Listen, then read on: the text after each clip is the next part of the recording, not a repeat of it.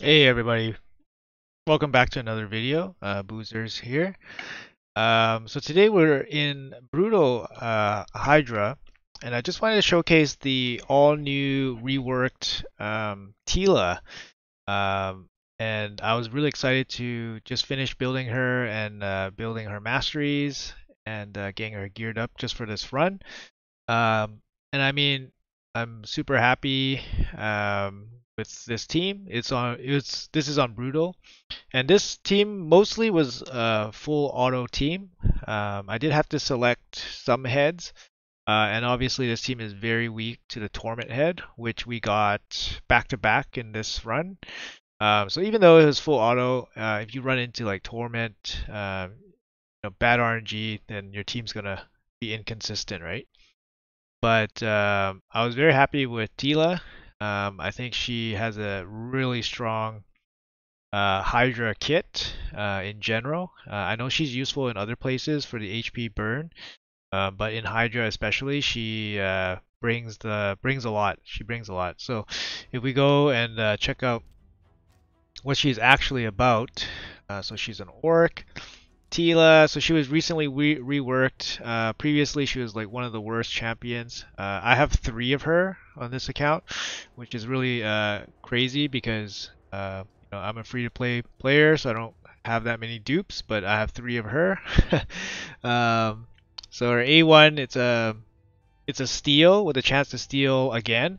That's pretty useful, especially if you start missing your block buffs or the Head of Wrath somehow doesn't have block buffs on him, and then you want to take off some of his buffs, or if the Head of Suffering has the reflect damage buff and you want to take it off. So this can be very useful. Um, her main ability though is actually her 2 AoEs. Both of them are really strong. I mean, this one places 100% AoE HP burn for 2 turns and a continuous heal, and on a 3-turn cooldown. Like just really strong. Um, the heal is very good for Hydra. You need some level of sustain, and the HP burn is just good for damage. And then her other AoE, 100% chance to increase the duration of HP burn, and it has a 100% chance to place Leech and Hex. So Hex is just a straight damage debuff. Just spreads damage through all the enemies. And then Leech is really important for Hydra because you really need a way to sustain your team. Just because not everyone has team revivers, and it's really not everyone will be geared in regeneration gear, although that is pretty ideal. But Leech helps a ton, so really useful skills here. So you have the damage and then more sustain, and then you have sustain and more damage. So it's a really good kit. Her base stats are very good. Good HP, good defense, reasonable speed. She actually has higher crit damage, which is kind of weird. But I guess, yeah, you can build her with damage too, 100 crit rate. You can build her like that too. But not necessary. She's just there to do the debuffs, and then, yeah, that's how you get the damage out. So I'm just going to go over the team real quick. So this is the team I got. Cardio in the lead. Oops.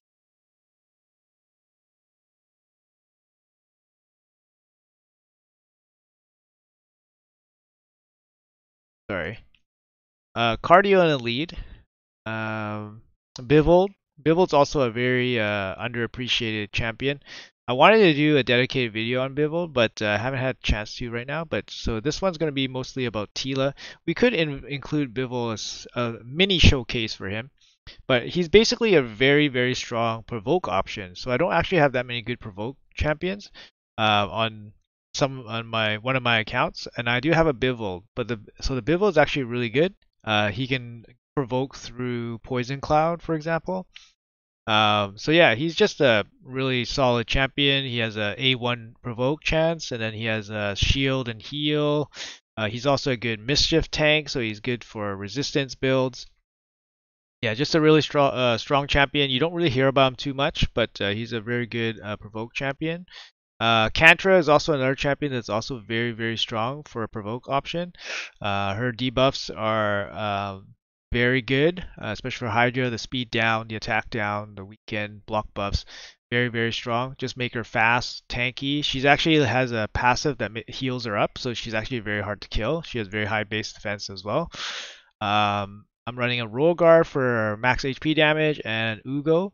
I think with this team, you still probably need Ugo. I mean, you can get away without Ugo, but I think you still probably need Ugo, even though you have Kantra for the block bus. And I think having the two provoke options is pretty strong. Just consistent lockdown of the cleansing head. And then you have Teela for damage and more sustainability. Even though cardio does team heal, he is not enough by himself actually. So you need another source of healing, either like some kind of like continuous heal or leech or burst healing. Cardio is not enough by himself. So let's go through this video. Just show you guys the run real quick. So it's basically full auto. I did have to select some heads, but for the most part, I just wanted to see if I could do it, like just full auto. Um, and yeah, this run was full auto. Ended up being. So yeah, you see Bivald there lands the provoke 100% on his AOE. The one turn duration, obviously, he won't have a chance to get back to his AOE, so you have to rely on his A1. It helps with Cardio's his ally attack, so he gets an extra chance. You don't really need Cardio in this spot. You could, obviously use something else. He's kind of there for the cleanse and the heal. Not so much the revive, but more so for the cleansing and healing, not so much for the ally attack or the revive. So, I mean, you can put, I don't know, Riho, you could put Pythion, the new fusion. Yeah, there's gonna be some options here. Um, but mainly here we're just focusing on the, like everybody is just basically a support unit, and then you have Teela and then Rollgar for the damage. Um, yeah, all the other champions don't really do any damage. I mean, Cardio can boost some damage, but he's not going to do too much by himself. So here you see all the HP burns going off. Everybody's lit up. Then you see Kantra going off too. Very easy to load up the debuff bars with Kantra on the board. Yeah, so this is kind of how it goes. I had it on full auto. You do see me select some heads, especially the trouble ones like cleansing or the ones that swallow some of the champions or devour some of the champions. So yeah, I'm gonna let this play through, and I'll see you guys at the end.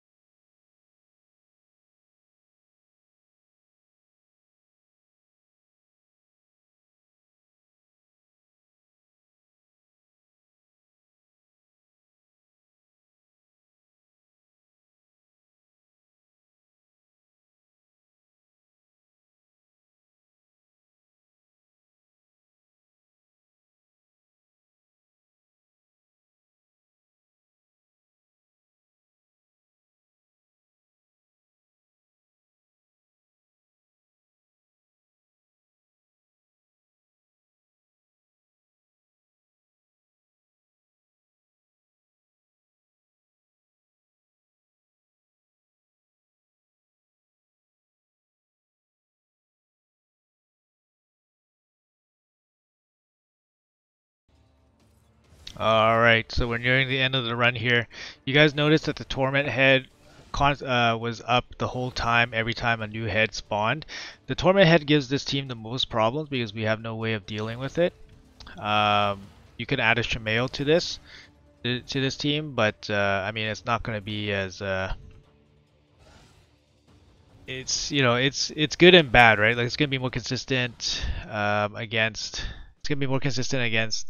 Torment, but it's just gonna be like less overall damage. And who else are you gonna really take out here?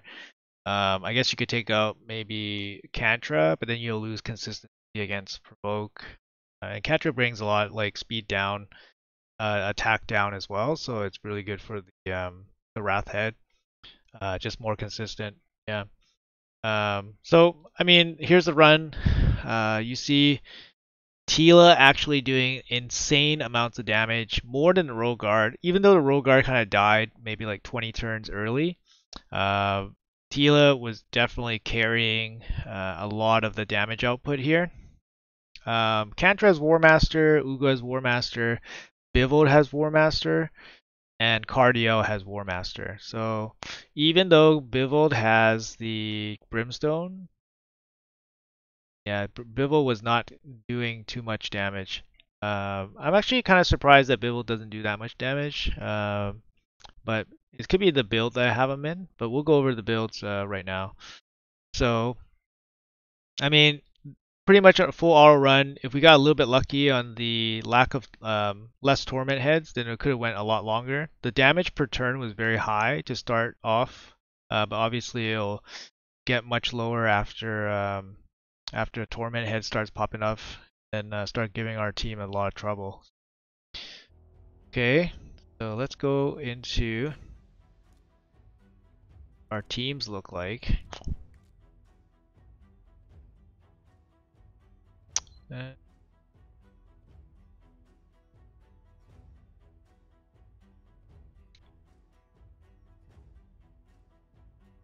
Teela, I actually have her built in Guardian gear. I just wanted to take advantage of her high HP. I mean, she's just lost sustain. The Guardian gear heals herself, and now she provides some more sustain for the rest of the group as well, mitigating 10% from ally protection. So you don't need Guardian gear. You can give her any kind of gear. She's actually pretty easy to build up. You just give her HP, speed, and enough accuracy. Her accuracy is a little bit low for Nightmare, but this is brutal right now, so it's totally fine. I also could like roll up some of this gear. Like I haven't even rolled up her boots.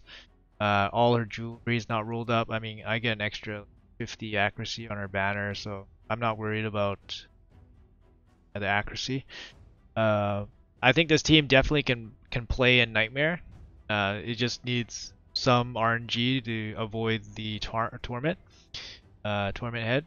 So yeah, I think Teela is definitely viable for Nightmare. I'm probably gonna try to put her in a team and then see how it goes. She's very strong in DPS, and she'll probably work really well on my account because this account doesn't have Geomancer, so her HP burn won't override Geomancer's burn. So yeah, that's my Teela. So make her fast, make her good HP. I got a little bit of crit rate on her for her to do damage. Give her some accuracy. Sets don't really matter. You could give her like relentless gear. You could give her broken sets. Give her regen or immortal. It's all good. And I guess a little mini showcase for the other provokers. I got Bivald here. So Bivald has an A1 50% chance to land provoke, which is really important against the Head of Decay, the cleansing head. And then he has a 100% provoke with the leech on his A2. So he won't be able to cycle back to this fast enough, but I mean, you just save this for when you really need it against the cleansing head. And then this one, his shield and heal based on damage, kind of like a miscreant monster type of move. It doesn't work very well for me. Like it's probably my build. It's not very good, but it just doesn't do enough damage. Like I don't get a really big shield out of it, and yeah. So you could try to build him with damage, but I think just too stat hungry, right? Because I haven't built out with resistance, because the way his skills work, he places a strengthen on himself when he uses the A2, which means he has one extra buff. And he does get targeted by the Mischief Head quite a lot. So having the enough accuracy to counter Mischief Head is very important. I do use him in Nightmare, so I do have stats capable of doing Nightmare here. Have a look.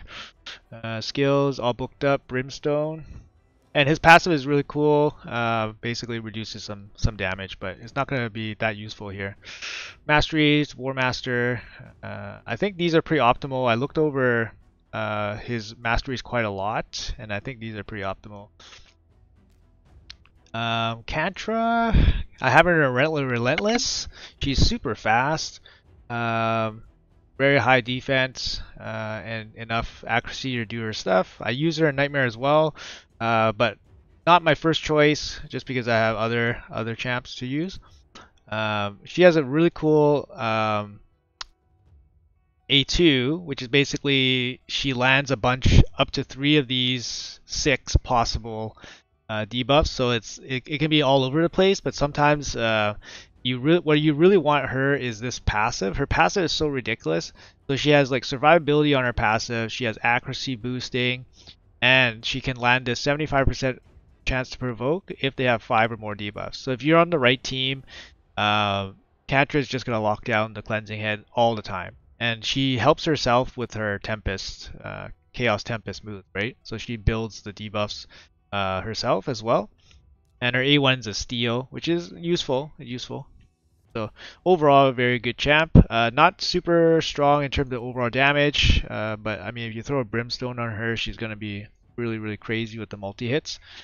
So yeah, that's my Kantra. She's a really good provoker. If you guys have her, definitely use her. But yeah. Roll guard, relentless, make him fast, make him hit fast, enough crit damage to hit. About 230 is enough. Accuracy is a little bit low, but I don't really focus on the accuracy here, just a little bit extra just to land something once in a while. Yeah, relentless is good. My Ugo is Ugo number 2, so it's my second Ugo. Brutal, hard Ugo. Make him fast, high HP, enough accuracy to do his stuff. Relentless really good. Refresh is really good, just to make sure they always have the block buffs up when you need it, right? Okay, and the last member was Cardio. Cardio is my arena Cardio. He's in immunity. He's fast. He's got some HP. He's got some resistance for arena. But yeah, it's enough for all PvE content. Masteries, actually have him in War Master, which is kind of weird because Cardio you probably want Unshakable and then support for heals. But I like him doing the damage when he does all his extra attacks. So War Master really helps. And yeah, he's a good leader. The healing's really helpful, and obviously the cleanse is really helpful too. I like having a cleanser on the team. It just makes the runs more consistent. So that's kind of what I'm looking for.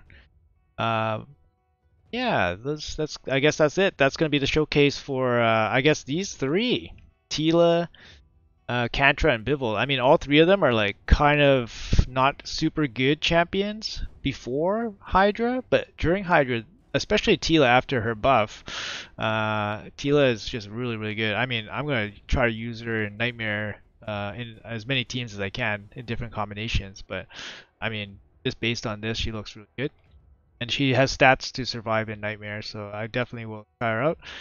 Bivald has definitely impressed me as well. He's super consistent with his provoke. You gotta make him a little bit fast though. Relentless is ideal. I originally had one of my Bivalds in Relentless, but then I ended up dropping Relentless and building Resistance just because it was having a little bit of problem with the Mischief stealing his buffs. And then Kantra, yeah, a quick showcase about Kantra. She's really fun to play with, getting all the random RNGs, debuffs and stuff. And she's just super consistent with the poke, as long as you have the 5+ debuffs. And she's actually very hard to kill. She heals herself. And yeah, Alright guys, hope you guys enjoyed the video and got something useful from it. I missed my plat push last night because I forgot to set my defense and it was a bit of a busy weekend, so when I logged on Sunday I was over 1,000 points away and I didn't want to spend any gems getting medals that are kind of irrelevant to me anymore, so I'll aim for my plat push next week. But yeah, hopefully you guys have a good week. I'm gonna have another Hydra video coming out pretty soon, and I think we're gonna do some shard stuff. So stay tuned for that. If you guys like the content, make sure you guys like and subscribe. Yeah, for more future content, and I'll see you guys in the next one.